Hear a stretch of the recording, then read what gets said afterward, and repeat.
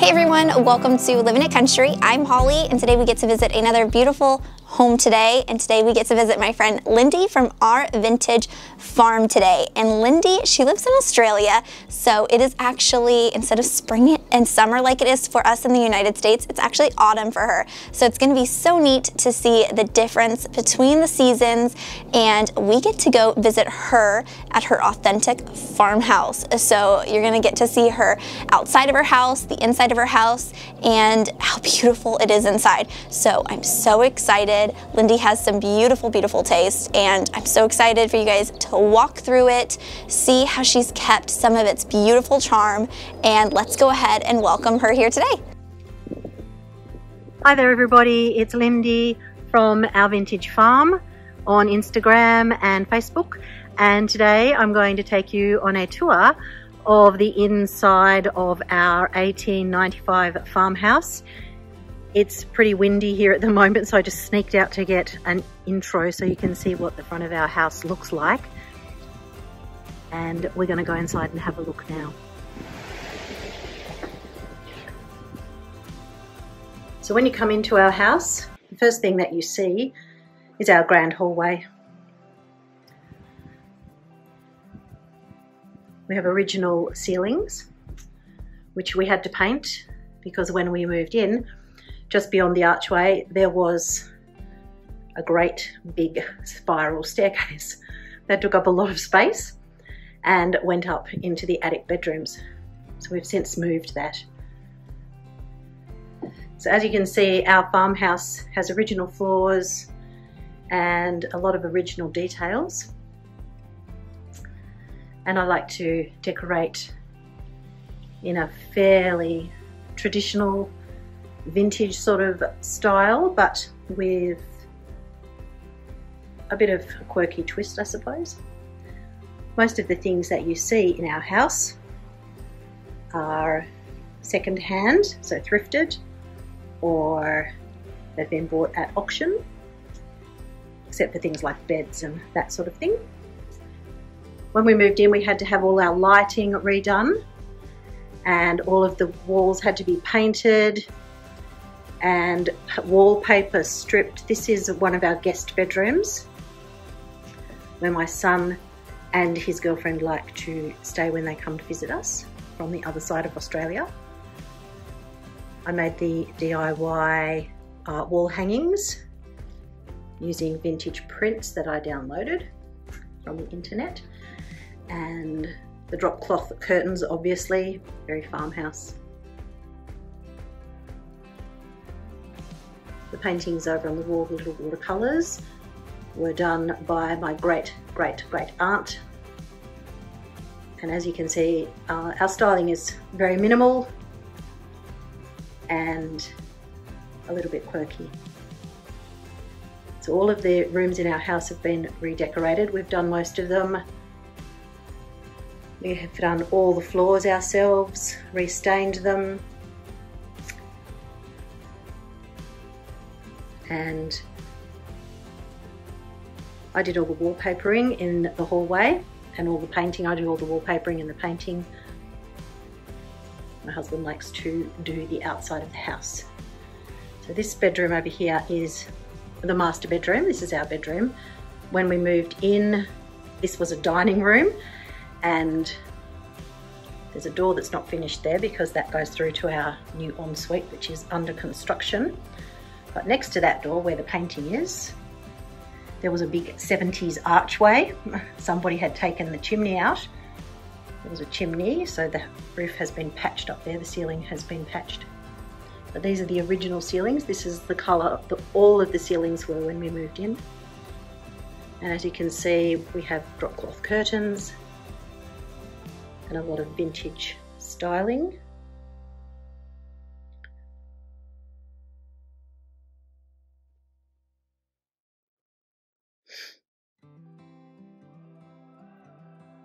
I've recently been playing around with topiaries, so these, I have a few ivy topiaries in our house.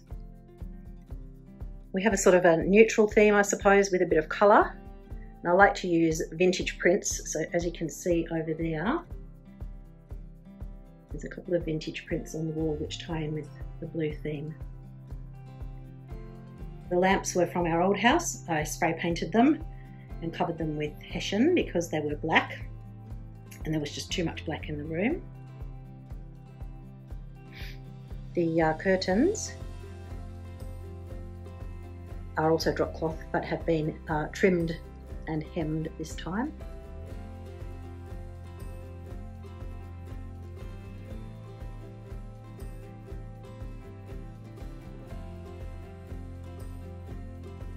And at the foot of our bed we have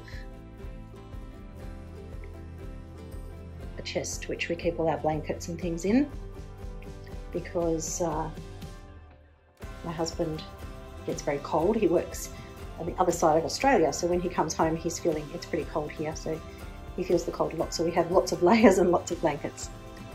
Okay, let's go into the hall. So as you can see in the hall, I've created a gallery wall for family photos. It looks pretty modern because I've used all of the black modern frames from Target, but it has a lot of photos from my family. So it's got my grandparents, my mum and dad, our children.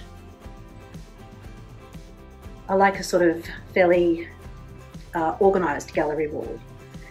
And down below is part of the little dining setting that I picked up. There are 2 chairs that go with this that I got for $50, and I recovered it with buffalo check and gingham.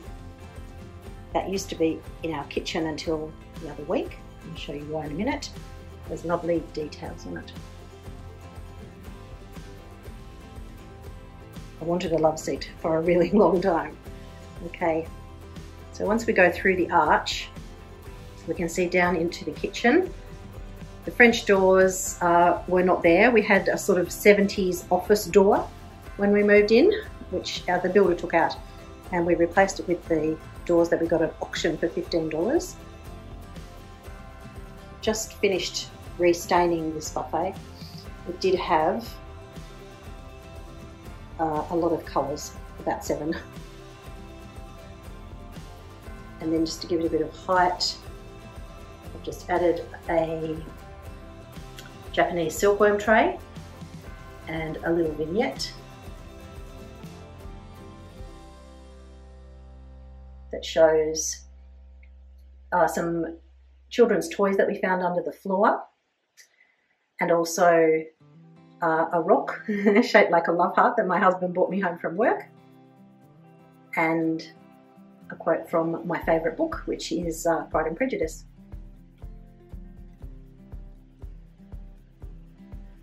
I also like to collect plates, but I don't collect too many because I don't want to have the house filled with lots and lots of stuff. I prefer plain and simple. So this is, I actually got all of these except for the middle one at the same time in a box for $5, and they're sort of a lemon colour. It's a bit hard to see in this light.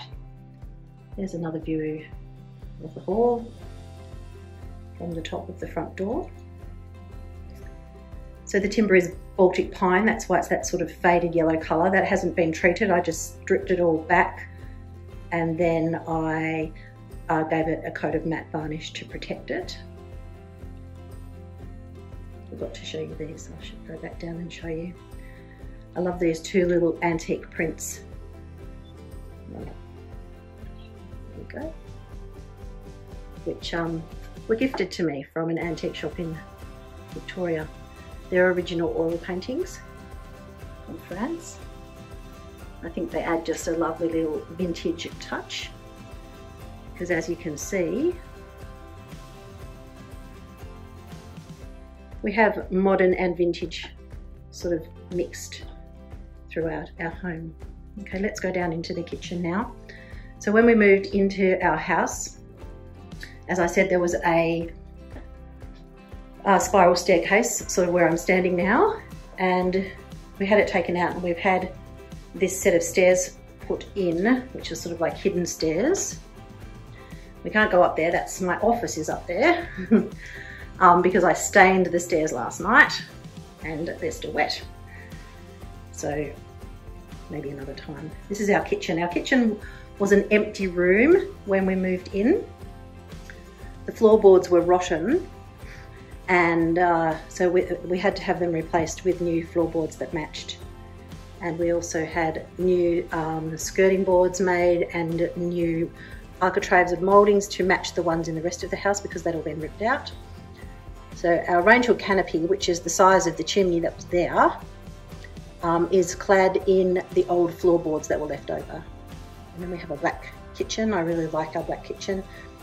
I use a lot of jute throughout our house because it's functional. It looks rustic with our sort of farmhouse feel.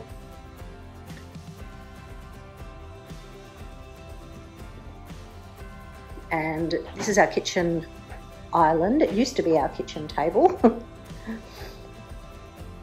But we put a shelf on the bottom of it and some casters, and we made it into an island. We did that a week or so ago. So our dining table used to be in here, we changed it around. I'm really happy with how it looks now. We have a wine barrel chandelier, and my dresser, which has been, I think, in every house we've lived in. It's been numerous colours also, but is now back to the stripped wood. This is our everyday china. So even though we have an expensive willow pattern set there that was inherited from my grandma, and I have a lot more in the cupboard, we still use it every day. It's mixed in with some just white china that we got, some pewter, and also some heritage white china that I found at an antique shop with the gold rim. So I like the little gold touches. And then to add extra height, because our ceilings are very, very high, I've just put a painting over the top. This is the other view. So from standing behind the island, and as you can see, we have an open plan kitchen and living area. This used to be 2 rooms when the house was first built, but where the bulkhead is up there, somebody had taken that down before we arrived and made it into 1 room. So that part of the living room over there is where the kitchen used to be, which is why we have a double fireplace. I made the sheer Roman curtains using just a hot glue gun and some ribbon. That didn't cost very much. I didn't want them to block the light, I just wanted them to filter the light, because that's the west out there. There we go, you can see it a bit better. That's the west out there, and it's very bright. There's a farmhouse sink, and through here, we'll just move out that way, there. Through here is our butler's pantry, which is why we don't have a lot of stuff out, because everything is hidden away in there. So again, it's decorated with a cabinet that I found and painted up to match the other cabinetry that were already there, and some vintage signs at the top, proper vintage tin signs. Just go slowly back over here. Another one of those topiaries, some drying herbs, some eggs from our chickens. Back down the hall, and then sort of into our living space. So over here you can see a chiffonier that we got for $30, and I thought it was a fake one. But then when I started painting it, I realised it's actually black wood. But I don't mind, because I quite like it black. Like a touch of black in every room. And decorated simply with some gold, some more pewter, and a little painting that was given to me by my son. And then we have our lounge area. So the chairs that you saw in the other bedrooms were part of the set that belongs with that couch, but I painted them with chalk paint to put them in the bedrooms. And now we have this area here. Yes, we do have cow hides on the floor. Yes, they are fake. We also have a deer head that is above the canopy in case you hadn't noticed. But my husband really loved it, so we have to let him have something that he likes in the house. I make all my own soft furnishings, so I've recently changed out and made all of these new blue cushions in different, don't know if you can see that, there's stripes and florals, and then this is our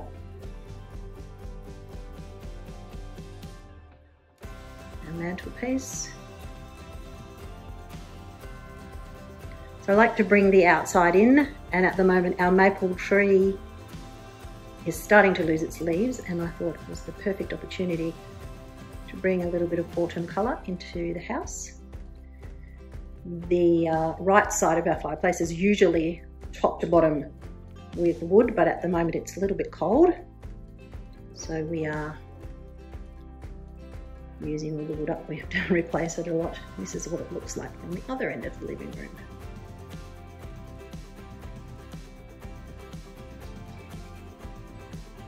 I'll go over this way. So we have a door that goes around onto the veranda. The veranda wraps right around the house. I'm standing at the door now. Two front doors, and this is our whole living area. We do have another dining room, but it's not finished yet. I want to say thank you to Holly for having me on this tour. I hope you've enjoyed it.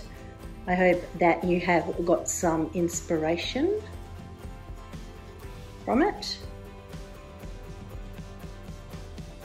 and that you will come over and say hi to me on Instagram or Facebook. I am at Our Vintage Farm,